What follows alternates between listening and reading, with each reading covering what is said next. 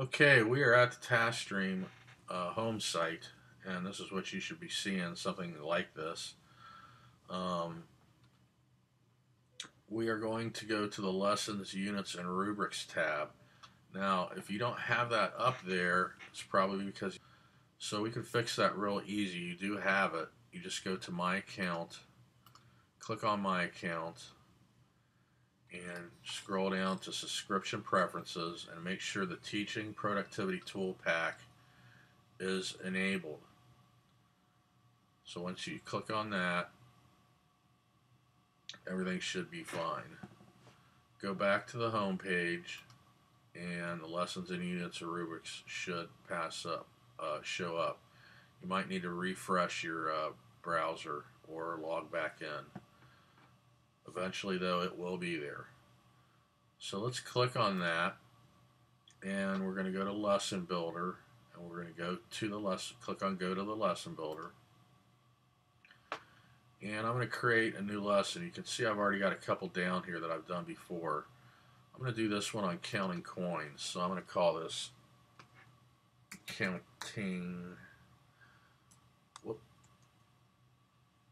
counting coins lesson.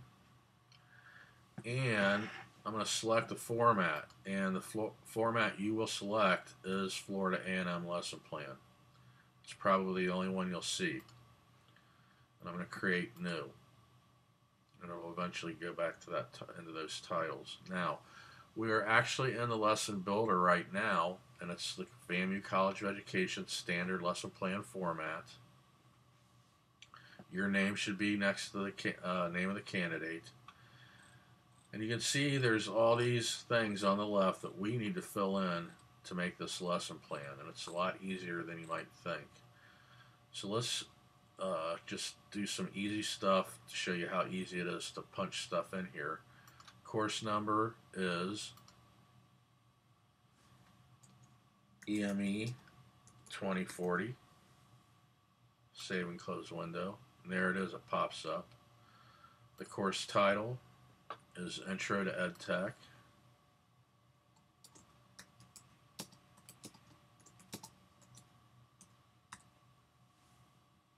Save and close window. Now the grade level, and actually any stuff after this, you need to explore and find a lesson plan that you like, and it's going to have the information you need to design this lesson. Now up here I've already Googled counting coins lesson plans, and I've got a bunch of different lesson plans here that I can go to, and that's what you're going to want to do. You're going to want to look around, check things out to design your lesson. The first one I click on, it's got a lot of stuff. It's got objectives, it's got exploratory activities, concept development activities, material, resources, and software, all these things. Which is good, but it doesn't have everything we need. So we may use this one for some things.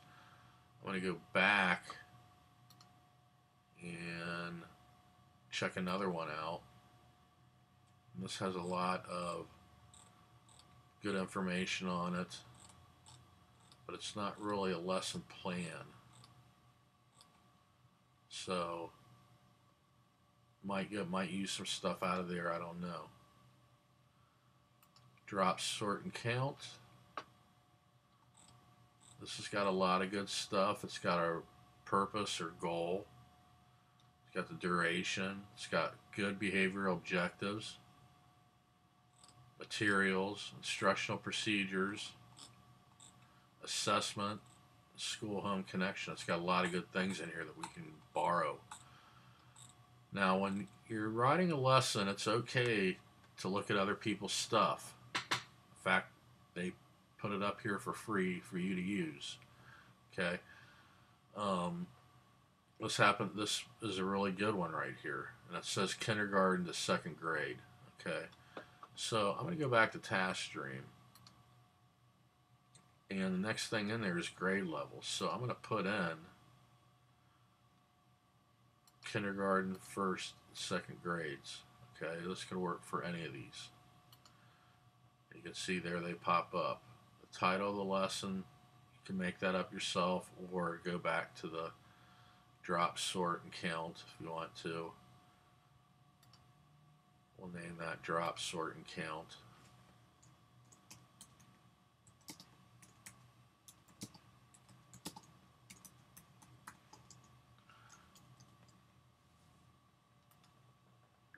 Save and close the windows. The goals, now that lesson plan had a purpose, and purpose is the same thing as a goal. So we can just copy and paste all this right into our lesson.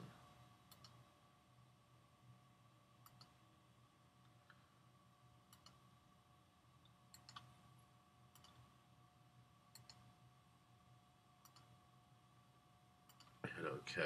Well, we might want to just say the goal of this lesson.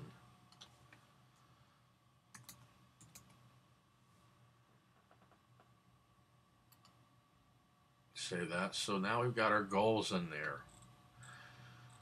Now we're going to go to the Sunshine State Standards, and we have subject area, strand, standard, benchmark, and summary. Okay. Taskstream does a really great thing, and it'll pop up all these things at once, so you don't have to do them all alone. I'll stand alone, and I'll show you what I mean right here. We're going to click on Next Generation Sunshine State Standards.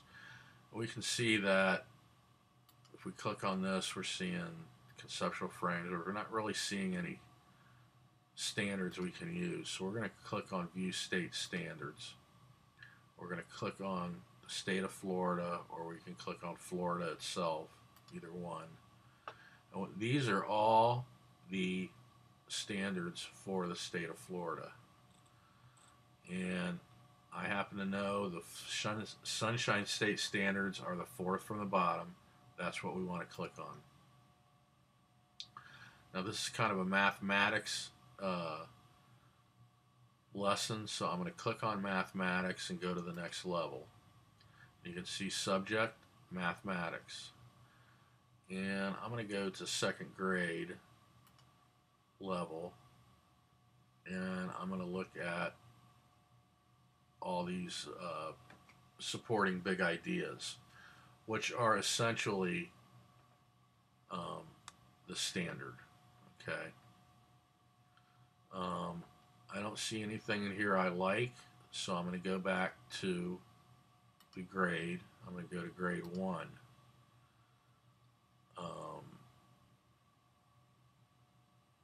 I don't see anything in there I like, so I'm going to go back and go to kindergarten. And the big idea number 1 could work for us. So I'm going to click on that. And it comes up with the benchmarks. And the number 1.2, solve problems include those involving sets by counting, using cardinal order numbers by comparing and ordering and creating sets up to 20. That could work for us. So I'm going to click on that. And then I'm going to save and return the lesson. And you'll see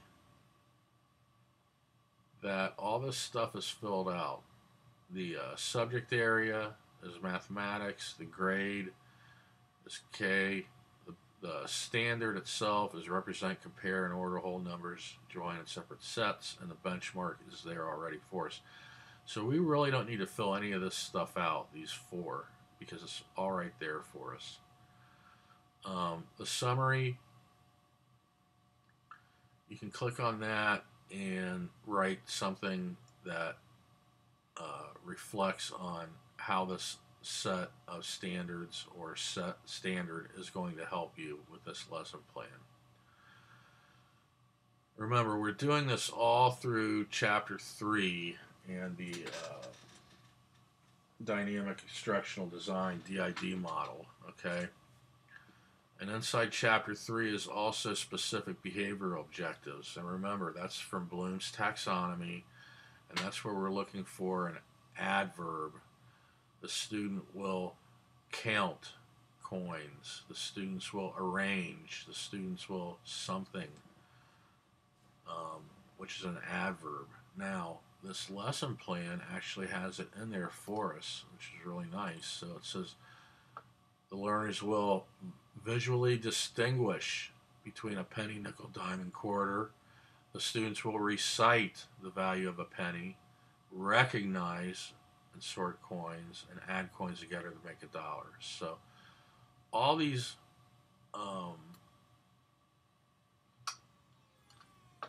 objectives will work. So I'm going to highlight them all and copy.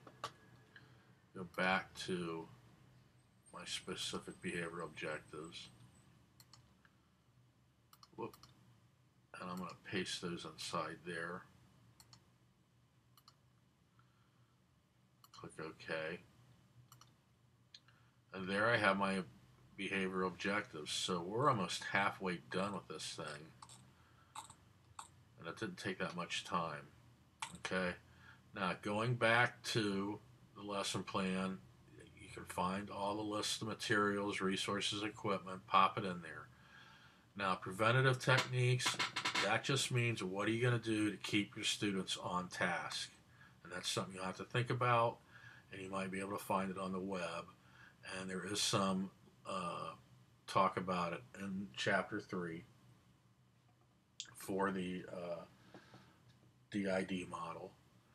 The interventive techniques are what are you going to do if students get out of hand? How are you going to get them back on task?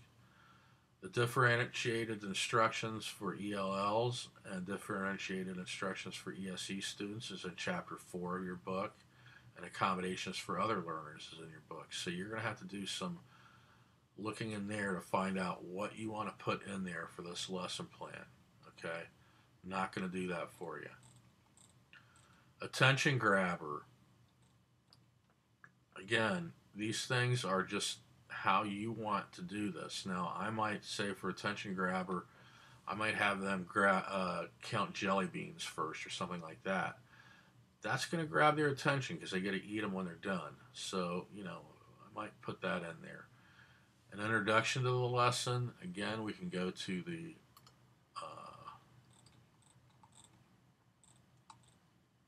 lesson plan. This has an introduction. It has all the step-by-step stuff. Let's go back to our Taskstream. Modeling and direct instruction. That again is in Chapter 3 of your book. Critical thinking, questioning, guided practice. Again, the DID model. Independent or group work. That's up to you. I would say this would be group work. This particular lesson plan would be group work. Assessment. How are you going to know that these students have learned? What type of assessment are you going to give them? A quiz? Demonstration? What? Again, you can look at all these lesson plans up here and find out what other people are doing. Okay? This has worksheets, books, all types of stuff. Enrichment activities. That one had a good enrichment activity. That's the wrong one. Let's go down to drop, sort, and count. At the bottom of that, it had the school-home connection. So that would be a good enrichment activity that they can do. Okay. Let's go back to Taskstream. And then the reflection. Now, normally, we reflect on what we've done, okay? In other words, we've taught this lesson, and then we're going to reflect on it. We don't have that luxury of actually doing the lesson to have a reflection of that nature, but we can reflect on what we've done in this lesson. So, write how you feel this is going to go, how this is going to work, and what you're going to do if something goes wrong. And just really how you feel about it. Okay, that should be enough to get you started, and that's the end of this lesson. Good luck.